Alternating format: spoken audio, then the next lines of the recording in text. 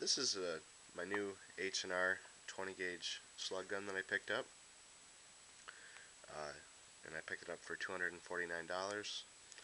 and I've shot it a few times. I've really liked it so far.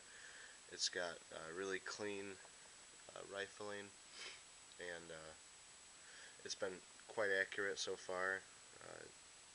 Can't really complain about it. It's a good price point, and I've always heard good things about the H&R guns.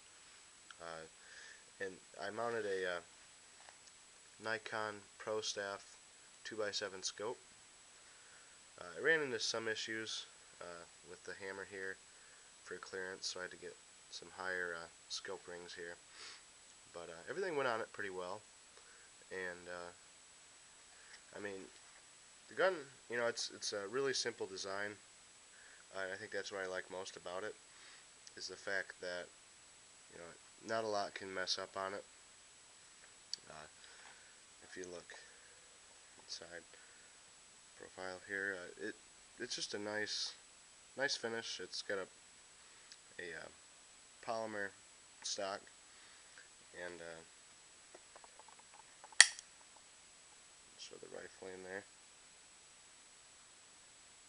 It's a little dirty, but good rifling. The scope is nice. You can kind of pick up the crosshairs there.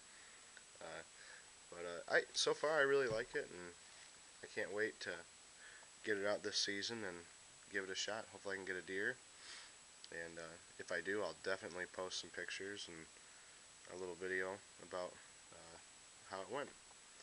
But alright, thanks for watching.